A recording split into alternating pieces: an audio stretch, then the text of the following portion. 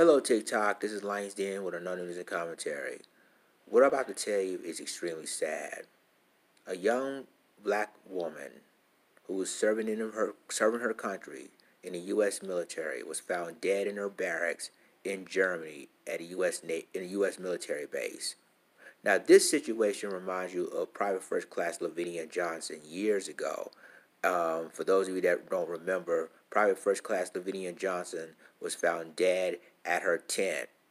And reportedly they said it was a suicide, but it turns out she was murdered by her commanders. Now, I'm going to go ahead and read this article.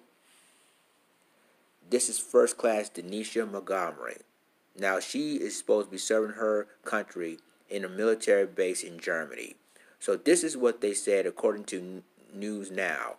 It says, however, her trust in the military abruptly changed when she was assigned to 139th Military Police Company stationed in Wiesbaden, Germany for the summer. According to her family, she's no longer felt safe with her fellow soldiers. On July 19, she made a frantic video call to her family and asked them to record. I just want to come home. Look what they did to me, Montgomery said in a recorded video. She is seen with serious bruises, open wounds on her body. Now,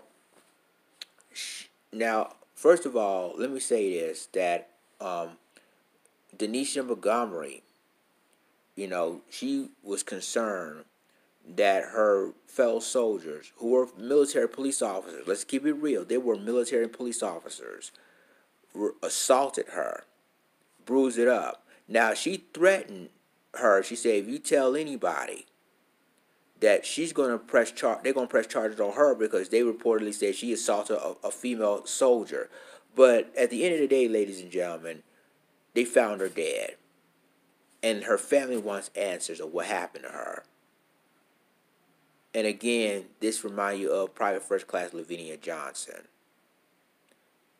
I'm telling you, black women in the military is feeling unsafe around serving her country.